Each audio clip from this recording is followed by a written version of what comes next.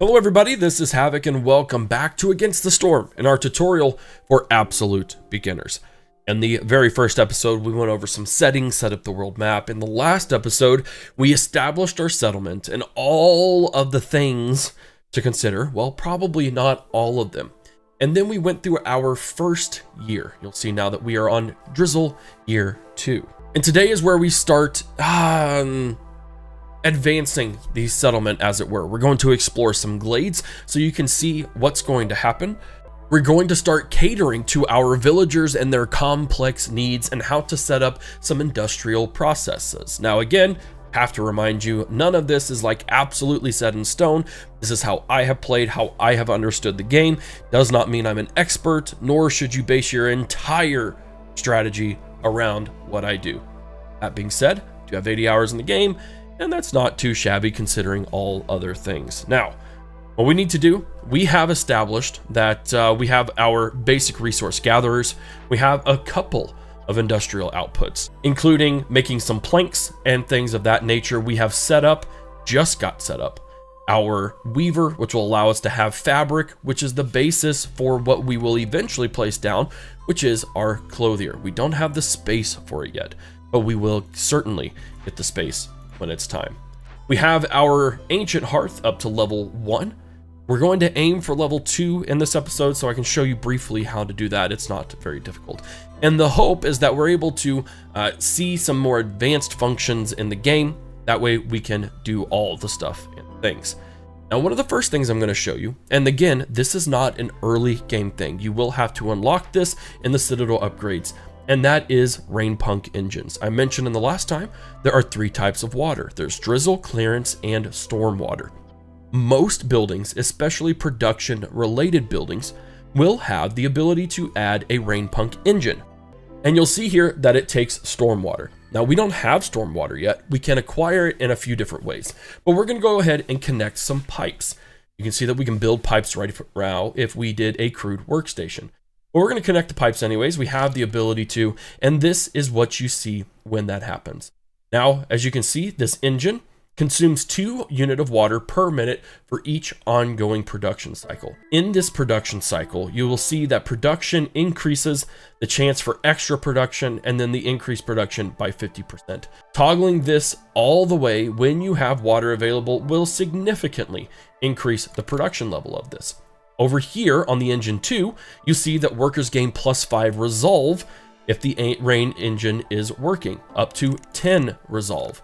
Now, mind you, this is consuming a lot of storm water right here, but also we could get +10 resolve, which probably would add +3 overall depending on the other production cycles. So we're not going to do that right now, but we are going to aim to launch our rain engines and be able to do that. Now again, most buildings will have them showing. So for instance, the furnace uses stormwater, clothier uses clearance.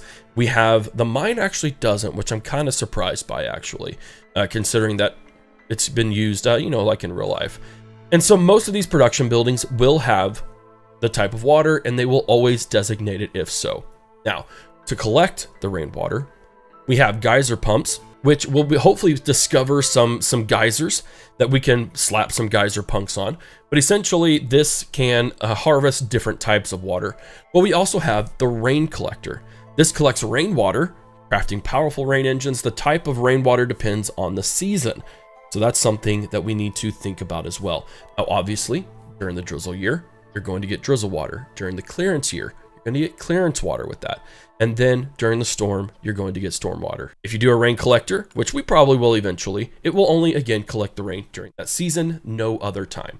So you got to kind of judge whether that's worth it or whether it's worth investing and trying to find some other glades. Now you'll also remember that we do have avoiding glades at the moment. We're trying to craft some space and some open ground for us to be able to expand and do all the things on. So that's kind of the first target here, but we are going to open up some glades, and we are going to open up, let's go in this direction. We'll go right here because we do have the fertile soil. So what we're going to do, we're going to start out, we're going to have one guy here. I am going to designate that he opened that up. Then eventually we'll say, hey, prioritize that as well. And we could actually go ahead, expedite this process by doing that right there. All right, now what we want to do, we have plenty of plant fiber. We don't want to use leather or reeds because we just don't have enough. We are not going to allow training gear because we don't need it.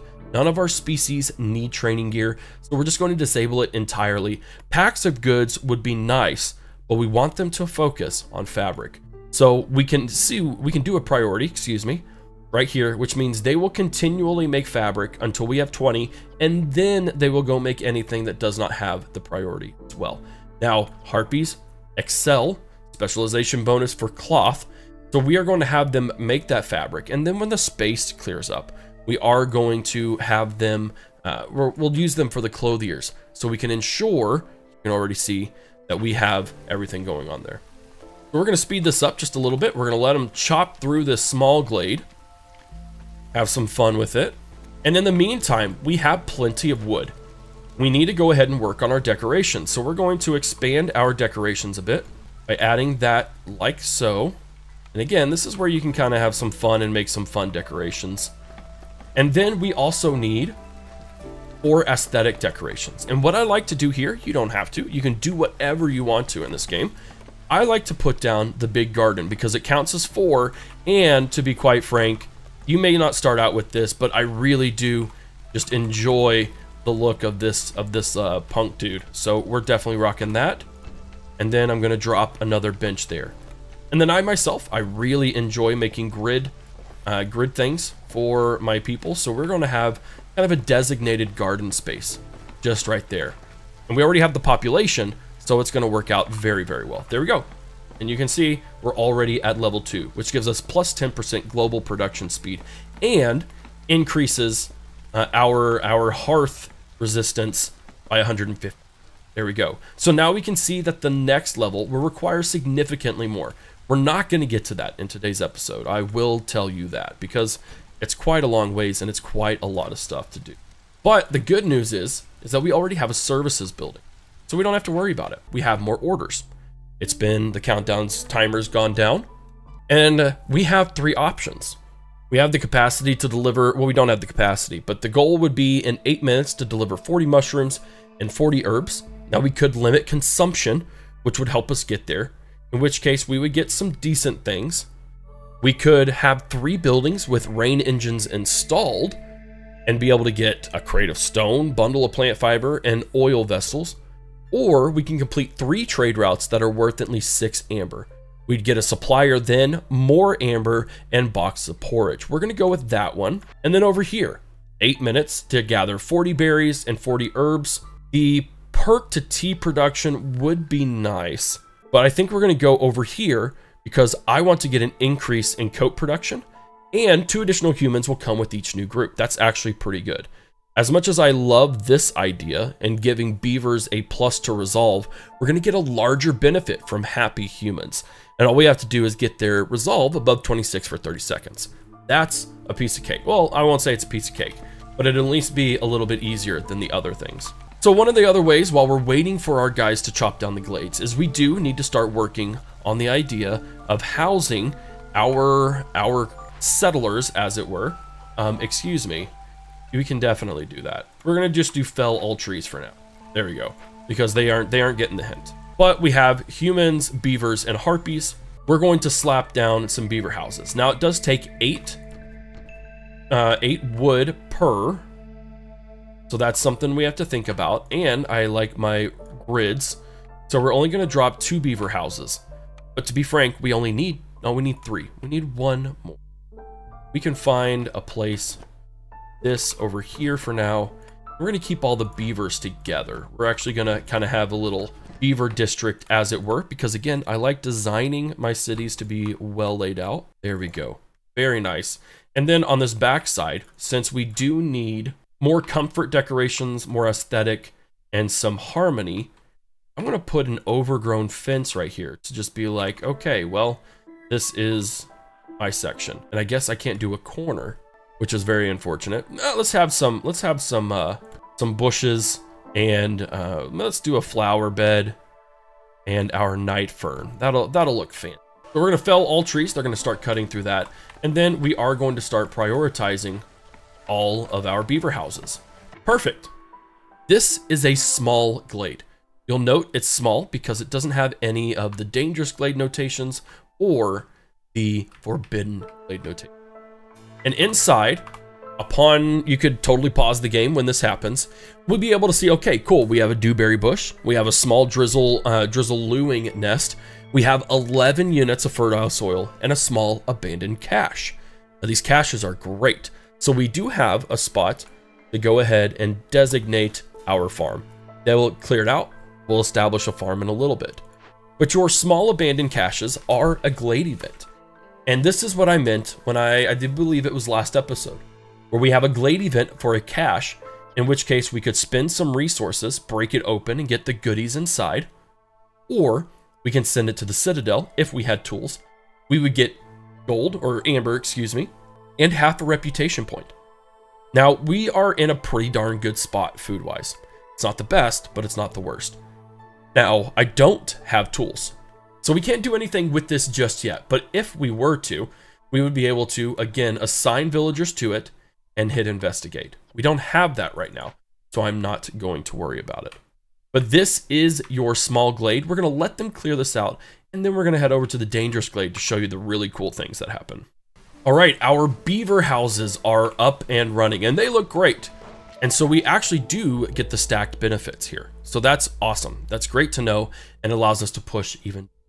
Now, I just unlocked upgrades for beaver houses. I think actually in the first episode. So we have the ability to upgrade, which is really, really cool. Now, we don't have the goods to do this. But for instance, villagers living in the house with this upgrade move 15% faster, or a strategically built wall can do wonders. This room will have room for one more additional. That's awesome. And then a small reminder, villagers living in a house with this upgrade get 1 to resolve, or all trade routes are 5% faster for every villager living in a house with this upgrade. So if we had, what was this, 6, the trade routes would go 30% faster. That's a fantastic upgrade. So for now though, we are simply living in these areas and they are doing fantastically well, and we'll get to build our farm. So we have farmland. Fertile soil is required for that to work, and we are going to place our small farm. And you'll notice here that there is a radius in which these farms do operate. That is crucial because obviously if there's fertile soil outside of that radius, then it won't work. So we do have, oh nice, and it lines up very well. I love it. We're gonna place this right here, and you're gonna see the specialization bonus. Now, all of these farms, plantations, herb gardens have the capacity to make 2 resources. In this case, it's vegetables and grain. Now, what you can do is you can specialize. So if you had 2 of these small farms, you could say only focus on veggies or only focus on grain. Now, that really doesn't truly matter in my opinion, unless, for instance, you only had enough human villagers to specialize in one farm, in which case you wanted to make more grain than you wanted to make vegetables, and you have them there. Otherwise, it's not really that big of a deal, in my opinion. I am more than happy to be told otherwise, but I just don't see the problem. We are going to avoid, oh, they opened up another glade. Now, mind you, opening up every glade increases our hostility. And this is a reason why, especially for new people, we should avoid glades, except marked. There we go. There we go. That's a fantastic one right there. And so that way it doesn't open up too quickly. In this case, we have Flaxfield, which would be great once we run out over here. And we have a glade event of a small encampment. Now we could send these guys to the Citadel. We have enough eggs to do so, in which case we get an amber pouch. But this destroyed camp with survivors, we could add them to our group. And that's what we're going to do. Now, we do have to be careful because, again, too many villagers will put us over the edge. And if we hit that tier 2, gaining reputation doesn't lower impatience, and resources you sacrifice burn hotter and faster. So we have to keep very, very close eye on what we are doing overall. Now, over here in our Weaver, you can see we have plenty of fabric, and you'll notice that this building is idle because they have completed all of the tasks they can. This is a great time to bring in a clothier, Admittedly, we may go like right here just to create our area. There we go. And we're gonna go ahead and punch that up as well. Nice. We have 2 humans, perfect. And just like that, we pretty much use up all of our people. That's fine. That's a-okay with us. We're not ready for this, so I'm going to unmark that, and we need to move them to a new spot that will let them harvest some things a little bit more efficiently, and hope that we can gain some ground to expand a little bit. All right, we have our villagers. The event was done over here, and we can, again, we can put some harpies in, and they are going to start making cloaks, which should really bring up the benefits once they start cranking that out.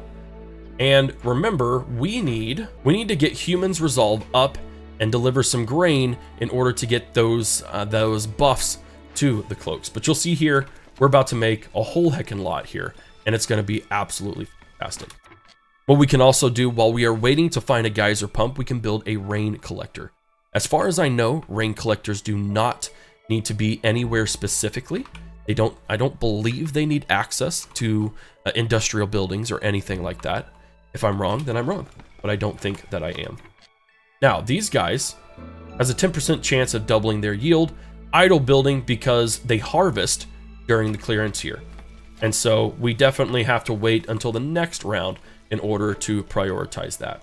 But for now, we are just going to hang out. We have to let space grow before we can expand everything that we need to do. And now's the perfect time though. We have a harvester's camp that has used up all the resources. It's not a problem because you'll get that alert, which is an alert that I have checked. And then, as I mentioned in the first episode, or the second episode rather, you'll be able to see where resource nodes are. If we were way over here, you'll be able to see, oh cool, well, I just have to keep going over here, and I have found an overabundance of resources there. Once you understand the mechanics of the game, things do make a lot more sense. It's just getting to that point where understanding them is just the norm. And of course, this is where we could also bring in some more decorations and things like that to fill in all these little small pockets of stuff. So for instance, we could have an ancient tombstone. We could use a fire shrine. Let's do a fire shrine with a lizard's post right there. And these guys are going to soak up all of the things, and they are going to continue making the things as well. We have our rain collector, which you can see right now is being used to get clearance water. And we're about to hit our year 2 storm season. Once again, the game auto pauses as we realize things are going to happen, and we're going to see awesome. So that's going to kick in. Now again, we're going through this year with no resolve in the negative, so I don't need to change any of my production values to cater to the storm event in this instance. However, that will probably change in the next season. So we'll see that when we get there. And just like that, it's year 3. Not only is it year 3, but you can see that our resolve is now boosting up to 23 as a result of having access to coats and things of that nature. So now all we would need is grain. And we're working on that. It'll get there. Let's actually take out the veggies for this time around, and we'll do that in the future. Now, we have newcomers as well. We can take in 2 beavers, or we can take in 2 harpies and a human. We're going to take the beavers because I would like to get another beaver guy in here working his way and making sure we have plenty of planks. And then we choose our cornerstone because again, every single year we get this done. Now, this is going to be a very difficult choice. We could take route delivery line, in which case this would stack and we would get 6 routes a minute. We could do Titan belt, which means the cost on trade routes have packs of provisions. They are reduced by 1. So if something costs 1 packs of provisions in order to trade with it, it now costs 0. It costs 2, it now costs 1. Or we can have tanning racks, which gives +2 to leather production.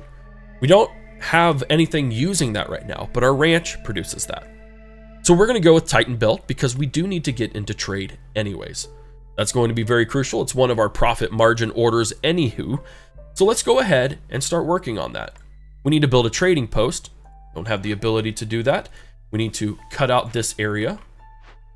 And then I'm slowly going to keep moving this guy over here so we can tackle all the area around it. Now there is one important thing to mention. You'll see here that our rain collector is currently collecting the drizzle water, which means that we actually have 24 out of 50.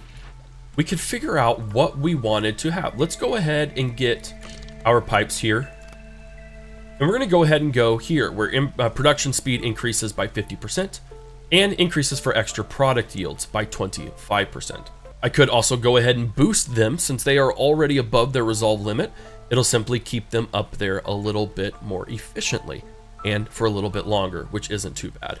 And you can see here, we're gaining high resolve reputation bonuses. It's the drizzle season, which means they are planting and sowing the garden fields, which is going to be great. And then in the clearance season, they will harvest it. The storm season, they will plow, etc., etc. We have the capacity to boost our humans to get to that 26. We are just missing everything else.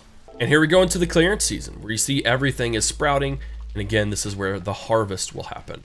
I can finally complete that. And we've unlocked our next set. Now, you can totally balance this the way you want to. The more orders you have, I do believe the quicker that this inflates. But I prefer it like this because I enjoy how it works. And I like the challenge, to be completely frank. Now, this is interesting. We could complete any 3 dangerous or forbidden glade events in 20 minutes. We're not there yet. I could not do this despite the reward, which would be 5 barrels a minute. That's incredible. I just can't do it. However, we could sell goods worth at least 35 amber, and we are working on using 90 units of rainwater in rain engines, in which case traders will arrive quicker, builders can carry more items, and we get wildfire essence, which is required for our hearths. Or we can go into advanced logistics, where we need another rain collector because we already have one. We could deliver 35 drizzle water, and we could deliver 35 storm water. In this instance, we would get an increase to copper production, a box of pottery, and more wildfire essence. I'm going to roll with this. This has more benefits for us. It'll take a little bit longer to do, but it'll still be the best thing. And then our other order. The need for treatment fulfilled, which means we need tea. This is obvious because, well, a tea infuser increases that production. Now, only the harpies need this, and I would rather fulfill education and leisure instead of anything else. So we're not going to roll with that. And instead, we're going to get into our packs and production cycles because we only need 15 of each. And if we get this, all packs are produced 33% faster. Absolutely. So this is where your basic packs come in. Now, admittedly, there are productions that will do things like this. You can get your packs and develop them in other places. But that is a little bit more advanced, and it does require certain other buildings to come into effect. It's not something that we can do right now as far as I know. However, we can look and see a pack of crops and a pack of provision. We're going to get into our recipes. If I could spell, that would be fantastic. Not a craps. All right, so the only building that we can currently build this in is our makeshift post. It can be better and utilize a lot less resources, but we have plenty, and that's how it's just going to need to be. Now we need our pack of crops. Is there a better place for our packs of provisions? There is not. The makeshift post will handle both of those, so that's what we need to build. We're going to go ahead and build this, I guess, just right smack dab here.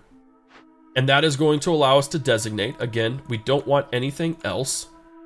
We can't get anything else here, and we don't really want that. So we are going to prioritize our crops and our provisions, and then eventually a pack of building materials because we do need those in order to do our things here. So that's important, but more so, we're wanting to set up for trade. All right, so here's an interesting thing that just happened, and as we are kind of jumping forward in leaps and bounds now. I just got 11 grain, but it was used up immediately. So that means there is something in here that consumes grain. I don't know what it is. Let's take a look. We can type in grain as an ingredient, and we can see they aren't consuming it. We don't have a field kitchen, but we don't have a stamping mill that works either. And in fact, we could get the stamping mill and use the roots, which is fine. So we don't have anything else that's currently being built.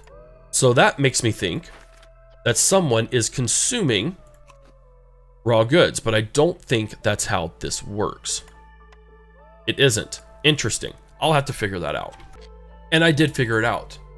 I put someone in the main warehouse whose sole job is to deliver goods, even apparently if there isn't anyone there to do them. So someone, our little beaver guy, brought in 11 grain so that when someone gets here, they will take it over. Now though, we have boosted our humans for the time being, and we have gathered enough grain. There we go. Simple as that. It's a pie. Piece of cake. It's a pie. And so now we have that travel cost reduction, which is awesome. And it's fantastic. We also now have the ability to cut into our dangerous glade while also creating our trading post. And so we are also going to do that, although I do want to move it to the edge here. And we have another reputation point, which means we can choose our buildings. Now I'm going to go ahead and do a brickyard right off the bat, because we do need bricks. And this is a much more effective way to do it than anything we've been doing right now. We have the ability, we have the capacity to at least make some bricks. They are needed. Let's get to it. 100%. We're going to move this guy, but even then, I'm not sure that a brickyard would be able to fit. It needs a little more room to squeeze, and that's fine.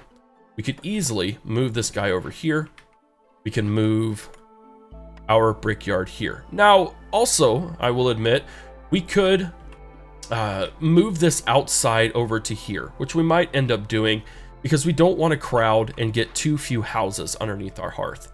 So we'll have to see how this rolls out, but I'm willing to put the brickyard here for now. And we built our first trade post. Well, it's really our only trade. And of course I have it paused because of my preferences. The trader depends on who it is and how it all functions. There are different traders throughout this entire thing, and they all come with different tradable goods, including different blueprints and or perks that we can purchase. Now, right now I have no gold, so I can't purchase any of this. I would have to purchase gold from them at an extended, inflated rate in order to then purchase this. But this would be a pretty good one. +1 to grain production. We want to focus on grain to have enough for our biscuits. That is very well worth it. But we do also have just the ability to buy grain like this, or we can purchase any of this other stuff as long as we had the production value to. So I'm going to put in all of my trade goods. We're going to look and see anything else that we have a lot of. We have a ton of wood. So I'm going to, we'll just say 80. I want 13 there. You'll notice there's a deficit. One of the cool features about this game that was added relatively recently is the ability to auto-correct that to the closest form. So you see, instead of 80, we need 121. I'm going to do that. And then I'm going to turn right around and buy mold supply. Now, anytime these guys make grain, they're going to make more of it, which is stinking fantastic. We're also going to enable our vegetables because, well, we do need vegetables. Now, what I could do, I do need some pipes as well. I could say, hey, what do we need? What do we need? What buildings do we need? Let's take a look at that. We do need some clearance pipes for this. This guy takes water. These people are already rocking and rolling all the other stuff. And these guys take clearance as well. So let's go ahead and, how many do we have right now? We have 6. Let's buy 6 more. Now, what we have to do, we don't have to equal to that. We can instead barter straight up. By hitting auto, I can see that, okay, that's good enough for me. Nothing else could come close. Nothing has that low of a resource value at all. And so we're just gonna have to take this and lose a wee bit of money. It's fine. Now we have the ability to use 3 more buildings rather, and get their stuff. We already have these 2 guys. We can move that there. We can get our stamping mill. We have more than enough. And we have a beaver to go into it as well. Admittedly, we want to do this first. We want them to get that. And yeah, it'll be interesting to see how that works. And then if we had copper ore, which we may discover some, we could make some copper bar. But we're going to go ahead and pump that up. Because we don't really... Oh, here's the stormy season. All right, very cool. Well, we have that now, and we have our production up and running. But we've also unlocked trade routes. Trade routes are great, but you can see they do require you to be able to have some stuff. Now, we have the Smoldering City, and we have our other settlements from our previous thing. And the distance determines how long it takes for our active routes to come in. I'm going to only show available, so that way it's a lot easier to sift through. Now, you'll see here, remember this costs 0 because, well, the cost of what we have done has been reduced by so much. So I could sell 25 fabric. It won't cost me any packs of provisions, which is good because we're working on making some. And I will get 15 gold in 4 minutes and 6 seconds. We only have 5 herbs. I could sell that for 1 gold, not really worth it. However, remember, we also want to have 3 trade routes worth at least 6 gold. So that's something we can min-max and we can figure out along the way. I need to turn off the favoring so that everyone will be in their right mind and right place. And now you see the effects of corruption. We are using so much rain from our rain engines that it is actually affecting the Blightrot around our ancient hearth. It is starting to infect our world, and that's dangerous. It's terrifying. There is a way to combat it, and we can build a blight post to do so. Now, I would love for them to get rid of this first, so we can build a blight post close to our warehouse. But essentially, a blight post allows you to make blight fighters, which will use a purging fire to take care of these cysts, or whatever you want to call them. And that, in turn, will allow us to reduce the amount of corruption that is being experienced.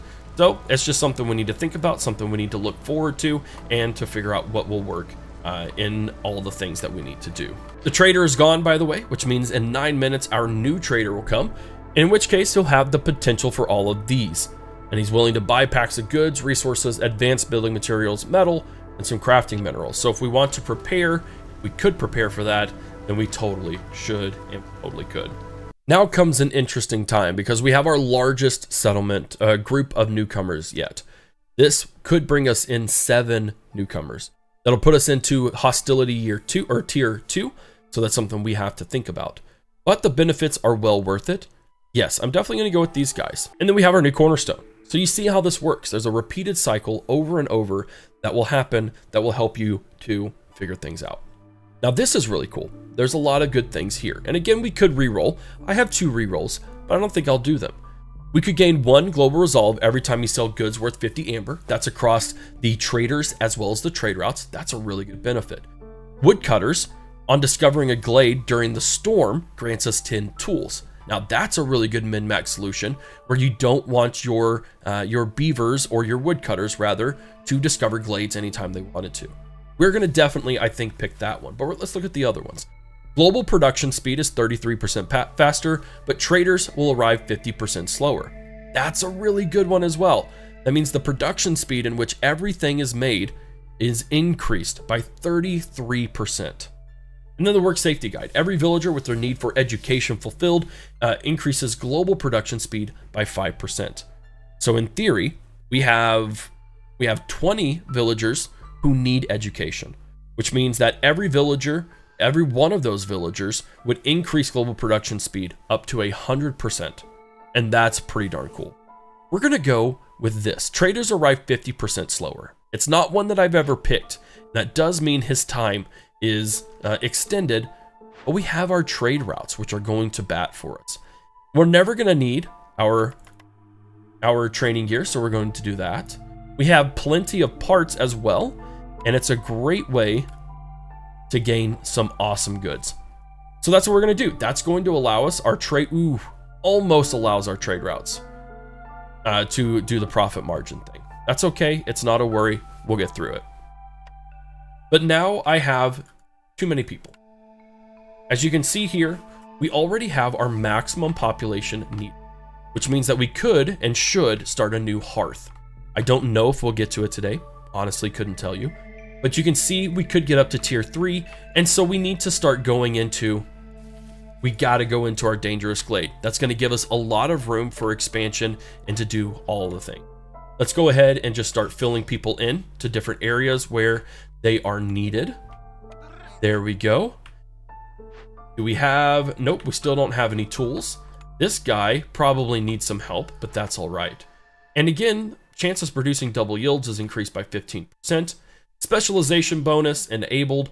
So were we ever to get leisure or education filled up, we can do that. Now we do still need a lot of people housed. So we're going to do some basic housing things just to get those guys in. And then we're going to discover our first dangerous glade. I'm very excited, and I hope that it isn't too underwhelming for yourselves. And here we go. We've unlocked our first dangerous glade, and just like the regular glade, we see an overview of everything going down. We have some sea marrow deposits, which is kind of, I do believe, require storm cutters, or stone cutters, rather. We're going to go ahead and lay that down. But we also have dewberry bushes. We have drizzle water geyser. That's what we're looking for. A lot of fertile soil, a medium abandoned cache, and a forsaken crypt. Inside of your dangerous and your forbidden glades are these dangerous and forbidden events. These are not like the things we've seen before. These have a countdown timer and will have some pretty daggum bad things happen if you don't address it in time. In this case, we have 13 minutes to address the threat. If we don't, what was once taken must now be given back. All stored amber and wine will be lost, and we get an impatience point. That's not good. Not good at all. So we have 13 minutes to figure out what to do with it. Now we can do one of two things. We can tear it down. We have plenty of stuff to do that. However, you get -5 to global resolve for every 10 amber in the settlement's warehouses. Now this is only active when it's being worked on, so it'll be for 4 minutes and 30 seconds, which means that as of this point, this is where we would want to go in here, and we don't want to auto collect, because that would cause an even bigger decrease. Now, if we did that, we would get a crate of sea marrow, chest of coal, and then every time you open or send 2 abandoned caches to the Citadel, you gain +1 to resolve. So if we were to send this to the Citadel, we would get more resolve. Or we could calm the spirits if we had the capacity to do so. Calming the spirits would give us 15 gold and would give us half a reputation point with the Queen. Now, we don't have that. Our trader is a significant ways off. 10 minutes. No, we have to go with this one, which means we have to bear and grunt the weight of what is about to happen to it. And it's not like it's detrimental. It's not like it's the end of the world, but we do need to address it and address it quickly. So we're going to do that. We are going to put these people in. We are going to have them investigate, and that is going to knock our stuff down, but with the ability for global carrying capacity to be increased, we should be able to hit that. Look at that right off the bat. Our guys can hit it well enough, and we are all hunky-dory. Perfect. I love it. I love how efficient everything is right now. It's just great. And then we're going to have these guys, well, let's see. Could use a plantation, and I think we are just going to have to grunt and bear through the fact that we will waste one of the resources. There's a min-max option that we can do. There we go. Now we are low on food. We have been consuming a lot in order to make our provisions. That's just temporary. You could do that and make them use grain instead if we wanted to. But yeah, all of that stuff is just going to have to be worked on as it is. And we only have, we just need a few more, well, quite a few packs of provisions. But they're working on it, and hopefully they'll be able to get it pretty soon. All right, so there's 4 seconds left. They are going to be able to nab it just in time. Awesome. Everyone's going to boost back up to where they belong. We're going to auto collect, which is going to give us a lot more goods across the board. Not only that, we have a couple of things to explore over here, and we'll address our order. We have our drizzle water geyser. We do have the ability to put that up. And then what we're going to do is we will put an automaton in there, so we don't have to use up a villager in order to have it work. Now that does cost resources, so we have to think about that and be concerned about it, but it will still be a good thing overall. We also have discovered our first large resource node. Now this, as you see, requires an herbalist camp. Not a mini herbalist camp, but a large one. We don't have that blueprint, so we actually cannot use it. That sucks, but that's just the decisions that we've made throughout. Now what I really want to do is I want to put 2 more villagers into here. But I don't have any, but I can find some. If you click on the humans, or you click on any of the species, you'll be able to see where everyone is across the board. This is incredibly helpful. It is super helpful to see where your villagers are and if they are in their optimized spaces. In this instance, we have a brickyard person. We're going to put both of those inside of here so they're optimized. We now have a beaver person that we could replace into there for the time being. That way everyone is happy, everyone gets to work on all the things they get to work on, and we'll be good. Now we've just completed our profit margin of 3 trade routes worth at least 6 gold. We get our another thing here, and looky there. We have an herbalist camp, which is exactly what we need in order to harvest these guys. You can see that we had a small herbalist camp that is automatically upgraded. We need food, so we definitely need to put some people there. Our harpy fits perfect. This is all very nice. Our geyser has been made as well, and you can see we could put a person in there, or we can automaton. It takes wildfire essence and it takes pipes, but that's okay. And we could increase it all the way up here if we wanted to. I don't really know that I want to do that, because it is simply going to harvest, 2 drizzle water every single time, which should be good. Now, unfortunately, we are still growing here and we have not made our blight post. So we are going to work on a couple of things, and then we're going to end up expanding into another hearth once we get this settlement thing taken care of. We'll go a small hearth. You can see that it will fit. Now, one thing to note is you can't overlap here. You don't have overlapping regions, but this doesn't overlap at all. And it's outside, so we could put, yeah, that's going to be a great spot for this at the moment. And you can see, because we have way too many people, we could transfer 8 over to here and everything would work well. A few more things to address. We have another order to pick from. We need to deliver 50 amber and we need a market. If we did that, we would gain an additional active trade slot, basket of pies, pickled goods. Or complete any 3 events by using loyalty. We gain 20 random goods every time a villager dies. We haven't had any villagers die. However, I do believe this is much more approachable, so we're going to go with that one. We also have more things here. We have a ton of resin. We could certainly do that. We have a lot of those guys. Oof, this is a hard choice. We definitely don't want that. You know what? We're not going to do anything because we still need our pack of provisions. We're going to hold off. We have quite a number of amber, so we don't really need it.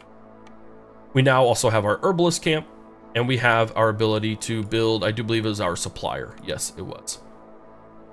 Awesome. We're in a decent spot. We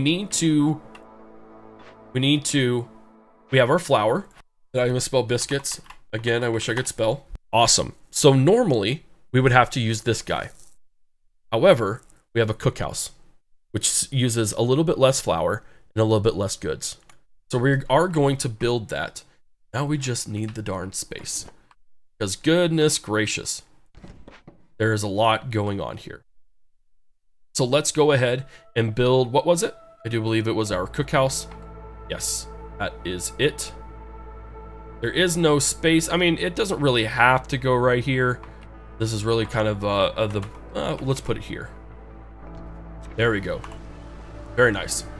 And now you see we're up to level 2, which means that gaining reputation doesn't lower impatience, and resources that we were to sacrifice would be consumed significantly faster. We're still doing okay though. We can see that this is stacking 3 times now because we're at hostility level 2, but it's not enough to where it is wrecking us, or should we be concerned? So I'm okay. I'm all right. We're doing okay. And with that in mind, we're going to end the episode right here. When we come back, the civilization will have grown, or rather the settlement will have grown just a little bit, and will probably end up being the very last episode. Simply because our goal here is to try and simply win the settlement, and that will kind of complete the basic gameplay loop of the entire series. So guys, thank you so much for joining. I hope you enjoyed it. If you did, do all the things to support the channel. Hit the subscribe button, hit the like button, leave a comment down below. Otherwise, thank you so much for joining me on this tutorial series. This is Havoc. I'll see you in the final episode.